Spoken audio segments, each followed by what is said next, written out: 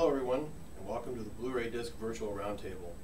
My name is Andy Parsons, and I am the chair of the U.S. Promotion Committee for the Blu-ray Disc Association. And we're here today to talk about Blu-ray 3D. And we have a great opportunity to have a guest from 20th Century Fox, Mr. Ian Harvey.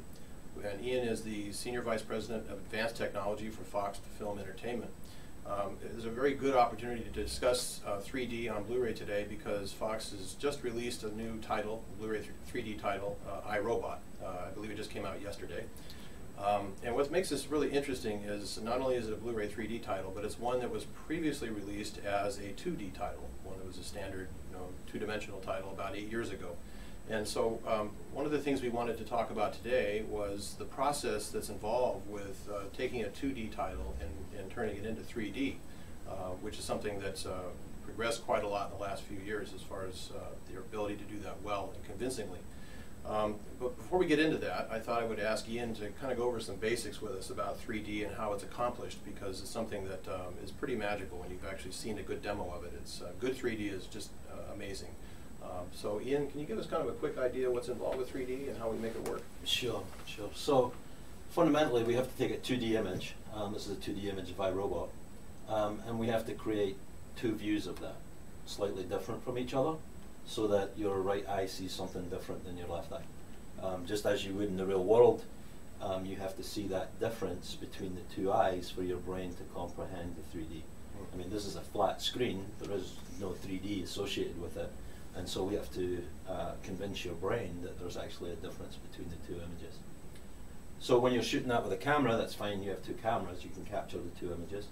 However, when you're converting a 2D, you have to take the 2D image, bring out the points that you want to have in 3 dimensions, and provide a view for the left eye and a view for the right eye. I mean, historically, that's been done red-green glasses. Right. Everybody has seen those. There are polarized glasses, more commonly used in the theater, but again, some of them for the home. In this case today, we're looking at a Panasonic monitor with active glasses, so shutter glasses, synchronized full screen left eye with the left eye lens open, full screen right eye with the right eye. And that's just happening so fast you can't really perceive it, right? Correct. It's so fast that your brain doesn't perceive that there's actually two images. Your brain thinks you see one. The left eye seeing something slightly different than the right. Therefore, you can therefore see the 3D. I see. So it seems like when you take something that was originally shot in 2D and now you want to convert it into a very convincing 3D, that must be a pretty complicated process. Is that a fair statement? Yeah, that's a fair statement. There's varying amounts of work that need to be done depending on the quality that you're trying to get. I think we've achieved a very good quality with this movie. We've used a JVC conversion tool that we've partnered with them over the last almost 2 years to improve, to get to the quality levels that we have. Basically what we have to do is go through the complete movie, understand how we want the 3D to look. So basically create a depth script for the movie. This was shot in 2D. There are a tremendous number of scenes like this one where clearly he's jumping forward towards the viewer. Right. And so we can emphasize that in the 3D conversion. So what I'm going to walk through this morning is how we actually do that. So after we have the depth script and we identify that we want the robot to be coming forward, if you look behind them, there's a view into a room that's behind him through the broken window. And then these dark areas are obviously in 3D. And that's a screensaver. That's a screensaver. Right. So what we need to do to be able to create the 3D is we have to identify the elements that we want brought out into 3D. And for that, we create what we have as rough roto. That's this image. From that, we're going to create an individual roto mat of the image. So we provide this as a guideline. In this case, you see two. You see the pink of the robot and you see the blue of the window. Those are instructions to the roto artist, who's then going to create this image for the robot and this image for the window. So you're creating two different layers in effect, right? By doing Yeah, this? so multiple layers, in this case 3. So again, these are the images that you use to create the depth.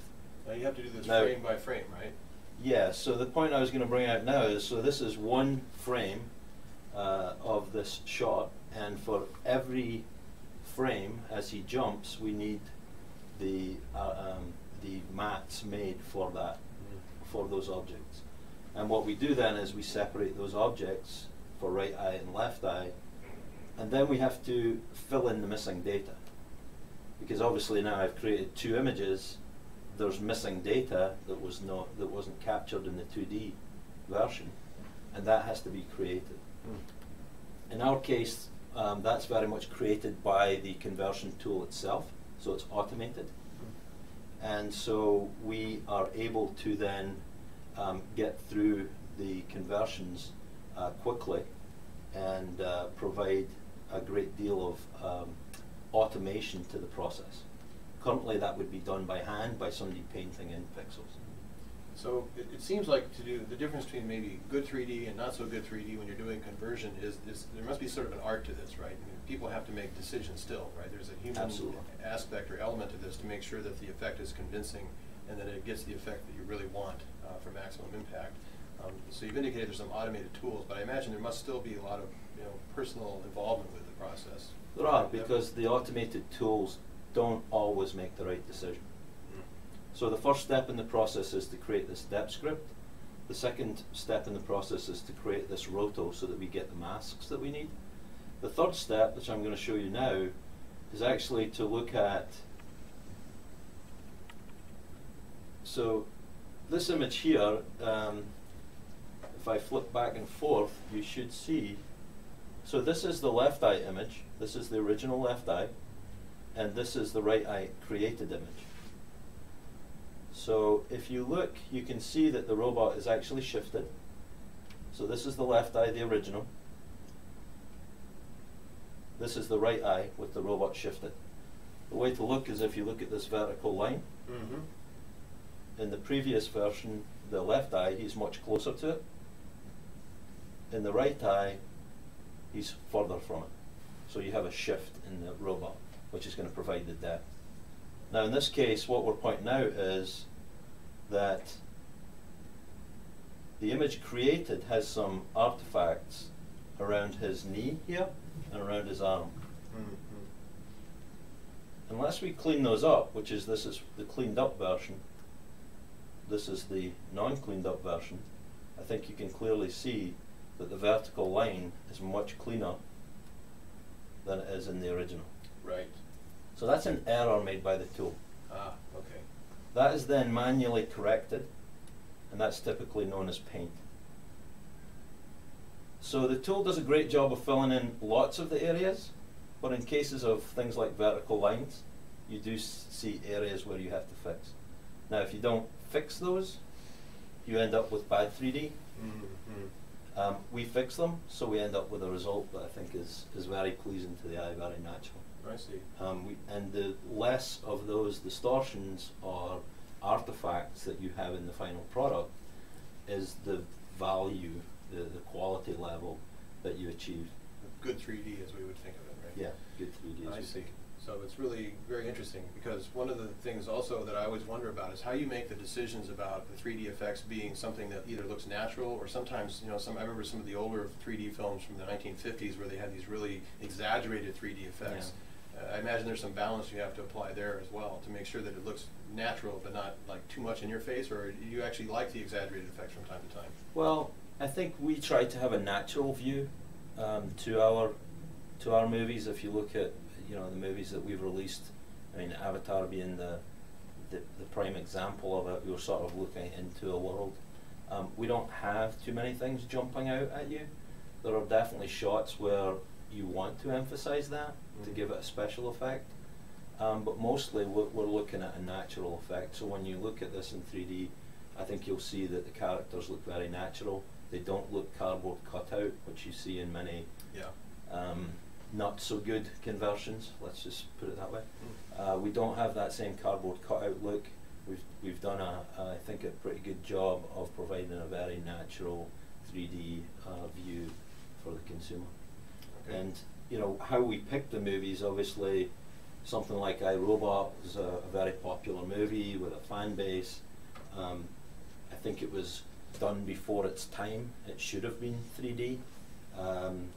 You know, there are lots of images like this of major 3D events throughout the movie that we've been able to take advantage of to provide, you know, the fan and the new fan a 3D experience that sort of emphasizes the film. So this sort of changes the whole feel of the film, the whole experience of the film, and you can watch it, especially a film you're familiar with and you've seen probably a dozen times. Now you get a chance to see it in a completely different way if you want. Exactly. 3D, right? You get to see it in 3D. You get to see all those shots where you have to imagine the 3D. You actually can now experience the 3D. And for new viewers, you know, it's a great movie to enjoy to begin with. And now with the 3D effects, I think we can bring in new people to the audience as well. That's great. You know, one of the things that we are always eager to see more of is more and more 3D titles coming to market. And I think one of the reasons why this whole idea of conversion is being looked at so closely is because if we're dependent only on new releases to be able to grow the catalog, that's going to be a relatively slow growth pace. The idea of taking this enormous catalog of content that you have available to you and then carefully selecting the films that you think are the right ones for this process, that allows us to build up our library a lot faster. I mean, that's really the holy grail here, isn't it? Yeah, I mean, correct. I mean, 3D really needs content as well as devices. I mean, we have displays, we have Blu-ray players that can provide the real high-value content and great experience for people. We need to get more content, and so this is Fox's way of enabling that to take, you know, as you pointed out, great titles from our library and being able to present them to the new user of 3D in the home. That's very good. I can't wait to see it in 3D. I haven't seen the film since it first came out, so it must be a completely different experience. Are there any other aspects of this when you talk about good 3D versus bad 3D? I know you pointed out the artifacts and things like that. Are there other decisions that you have to make? You mentioned before a depth script, for example. That's something that seems like there's a lot of know-how involved with that process. Yeah, I mean, that's a trade-off of trying to provide a great experience to the consumer, some, you know, artistic view of it, but also the capabilities of the technology. As the technology improves, you'll be able to do more and more and more. We've been able to provide a very good experience with the technology today. We're still improving it. So, you know, as additional titles are converted, I think you'll see even more and more improvement to the process. There is one other step I'd like to talk about. This is a little difficult to view in 2D, but this is a great shot, a shotgun blast. You have pieces of glass blowing all over the place. You have sparks. The conversion does a fairly good job of that, gives you a nice experience, but this is a key scene. This is a shotgun blast. This is maybe one of those places where you do expect a little bit more coming out at you. We actually went in and took elements that are already in the scene. So if you look at the sparks, if you look at the glass that's flying, take those elements and we enhance them a little bit by adding some CGI, so they naturally fit within the scene. So this is the original, this is the added CGI, and when you look at the final, where you composite both, now you have elements where you can take the CGI and bring that further out in 3D, so that in this, excuse me, remote's not doing quite what I expected it to do. Okay, so you can see the sparks here. We bring those out even further. These added elements, we bring those out even further. So when the shotgun blast happens, you have the conversion that we've done, but we also have the ability to add to that conversion. I see. So is this what's involved when you talk about that depth script of seeing these key scenes and making those decisions of the things you want to really bring out and emphasize? Here's all the things that we want to bring out from a conversion standpoint. Here's some additional things that we want to do. Wow, that's amazing. I mean, it's really come a long way, hasn't it? It's just it has. You know, one of the things that we do for Blu-ray in particular, there are many ways to convert. Let me just get this to a stable position here. There's many ways to convert. We choose to convert from a left eye, create a right eye. Now, the reason we do that is Blu-ray allows you to play back 2D from one of the eyes that you select.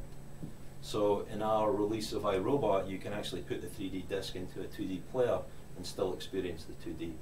Right. That's so great. We're using Blu-ray for, you know, the high quality experience, the very high bit rates that we can provide through the physical media. You could provide this through a streamed environment. I was going to ask this question. You beat me to it, so that's good. So you could provide this through a streamed environment, but the bit rates are not going to match the quality levels that we can achieve with Blu-ray. So Blu-ray is still a very effective means for us to distribute this. Okay, I mean that's one of the key points we've been trying to make over and over again, is that, you know, there are things that packaged media can do because of that very lavish bit rate you have available to you. That, you know, when you think about a streaming network where they're actually kind of working the opposite direction, the lower they can get the bit rate, then the happier they are, right? Because they can get more content down the pipe and all of that. Whereas with Blu-ray, you've just got that one single channel in effect to be able to focus on, and you've got, you know, a huge amount of bits compared to what a typical household can deliver in a streaming environment. So that allows you to deliver the quality you're after. It's hard to imagine doing that on a streaming system at this point in time. Is that a fair statement? Or? I think that is a fair statement. I think there's one other point about it. I mean, Blu-ray is, it's obviously there's two images. You have to provide those two images. Blu-ray provides full screen 1080 per eye. In a streaming environment, you don't have that decoder available to you, so you actually have to stream side by side. So yes, not only do you have lower bit rates, but you actually have lower resolution because you have half resolution. So the left eye and right eye are contained within one frame, so you don't have full 1920 by 1080. Right. You have half resolution. So that's something else that, you know, we prefer to provide this from a Blu-ray standpoint, because we have very high bit rates, we have full frame 1080 available to the consumer. Well, it looks like a very convincing title. I'm really excited to see it. It just came out yesterday, iRobot in 3D on Blu-ray 3D. I think that pretty much wraps up our video portion, unless there's anything else you wanted to add at the end. Okay. Go buy it and take a look at it, I guess that's the only other thing. Thank you, Ian. So the next step that we'll do is the Q&A section, and we'll do that as we always do through a chat session. So we're going to go off camera now, and we'll do the Q&A. Thank you very much for joining us today. It's been fascinating learning about 3D and how that's done, especially on the conversion side. So until next time, thank you very much for being here.